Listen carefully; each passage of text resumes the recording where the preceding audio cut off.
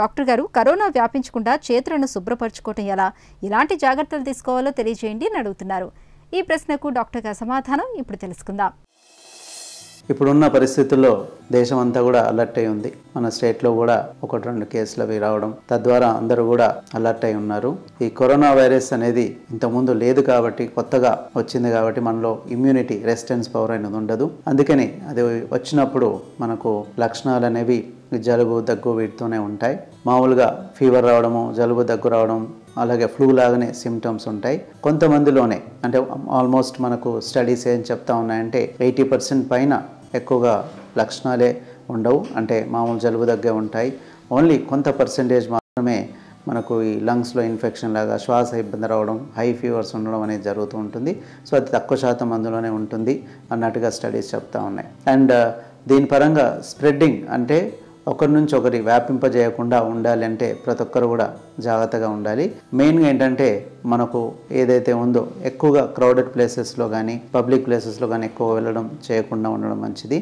And మీకు తెలిసినట్టుగా regular hand washing, అంటే మామూలు సోప్ వాటర్ కానీ, లేకపోతే యాంటీసెప్టిక్, ఆల్కహాల్ బేస్డ్ యాంటీసెప్టిక్ ఏదైనా సరే రెగ్యులర్గా ఒక 20 సెకండ్స్ 30 సెకండ్స్ వాష్ చేసుకోవడం అనేది అవసరం. మామూలుగా మనం ఏం చేస్తూ ఉంటాం అంటే ఎక్కడికి వెళ్ళినా సరే సడన్గా మనం ఏదైనా పట్టుకోవడం కానీ, లేకపోతే మన ముఖము మన ఒక వేలు ఏవైతే ఉంటాయో ఫేస్ మీద వెళ్ళడం కానీ జరుగుతూ ఉంటుంది. తద్వారా ఏదైతే పట్టుకున్నా కానీ, ఏదైనా టచ్ చేసినా కూడా, ఎవరితో మాట్లాడుతున్నప్పుడు కూడా ఆ విధంగా డైరెక్ట్గా నోటి ద్వారా ఈ వైరస్ వెళ్ళే అవకాశం ఉంటుంది. కాబట్టి నోటి ద్వారా, నోస్ ద్వారా వెళ్ళే అవకాశం ఉంటుంది. కాబట్టి సాధ్యమైనంతగా మనం ఫేస్ని టచ్ చేయకుండా ట్రై చేయాలి కుదిరితే.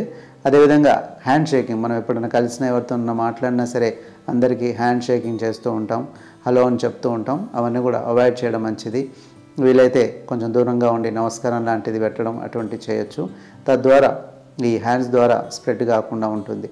ఒకవేళ ఇది ఆల్రెడీ జ్వరము, దగ్గు ఉన్న వాళ్ళు ఉన్నట్టయితే, ఎక్కువగా ఇబ్బంది లేకున్నట్టయితే, శ్వాస ఇబ్బంది లాంటిది, వాళ్ళు ఇంట్లోనే ఉండాలి. వాళ్ళు దూరంగా ఉండడం మంచిది, వేరే రూమ్లో అట్లీస్ట్ ఒక 5 రోజుల నుంచి ఒక 10 రోజుల వరకు.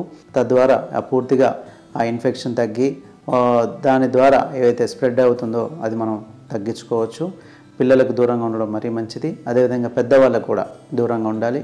వీలైతే మాస్క్ పెట్టుకోవడం మంచిది. సో ఈ విధంగా చేయడం ద్వారా మనకు ఒకటి, వేరే వాళ్ళకి రాకుండా, వ్యాపింపజేయకుండా మనం జాగ్రత్తలు తీసుకునే వాళ్ళం అవుతాం. అదేవిధంగా చల్లటివి, కూల్ వాటర్ కానివ్వండి, ఫ్రిడ్జ్లోవి కానివ్వండి, ఈ సమ్మర్ వస్తుంది కాబట్టి చాలామంది చల్లటివి తీసుకుంటూ ఉంటారు. ఐస్ క్రీమ్స్ కానివ్వండి, కూల్ డ్రింక్స్, ఇవన్నీ కూడా వీలైనంతగా తగ్గించుకోవడం మంచిది. తద్వారా మళ్ళీ దగ్గు కానీ ఏదైనా వస్తే అనవసరంగా కంగారు ఉంటుంది.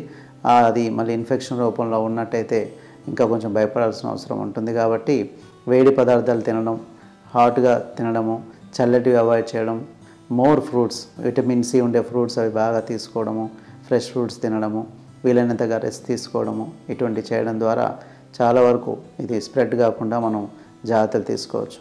అదేవిధంగా వీలైతేగా 3 feet డిస్టెన్స్ అంటాము, 1 మీటర్ డిస్టెన్స్ దూరంలో ఉంటే మనం, ఇది ఎందుకంటే ఇది మన మామూలుగా వాతావరణంలో గాలిలో ఉండదు కాబట్టి ఎవరైనా దగ్గినప్పుడే ఆ యొక్క తుంపర్ల ద్వారా వేరే వాళ్ళకి వస్తుంది. కాబట్టి at least 3 feet distance, 1 metre distance ఉన్నట్టయితే ఆ తుంపర్లు మన మీద పడినప్పుడు మనకు వచ్చే అవకాశం ఉండదు. కాబట్టి ఆ డిస్టెన్స్ కూడా మెయింటైన్ చేయగలిగితే మంచిది. తద్వారా మనము జాగ్రత్తలు తీసుకోవచ్చు. ప్రతి ఒక్కరు కూడా మాస్క్ వేసుకోవాల్సిన అవసరం ఏం లేదు. ఎవరైతే మామూలుగా ఈ ప్రొఫెషనల్స్ ఉంటారో, డాక్టర్స్ కానీ, సిస్టర్స్ కానీ, స్టాఫ్, హాస్పిటల్లో వర్క్ చేసేవాళ్ళు, లేకపోతే ఆల్రెడీ పేషెంట్ సస్పెక్టెడ్ ఉంది కరోనా అంటే మాస్క్ వేసుకోవాలి తప్పించి ప్రతి ఒక్కరు కూడా మాస్క్ వేయాల్సిన అవసరం ఉండదు. కంగారు పడాల్సిన అవసరం లేదు. హ్యాండ్ వాషింగ్, పర్సనల్ హైజీన్ జాగ్రత్తలు తీసుకున్నట్టయితే చాలా వరకు వేరే వాళ్ళకి కానీ సంక్రమించకుండా ఉంటుంది.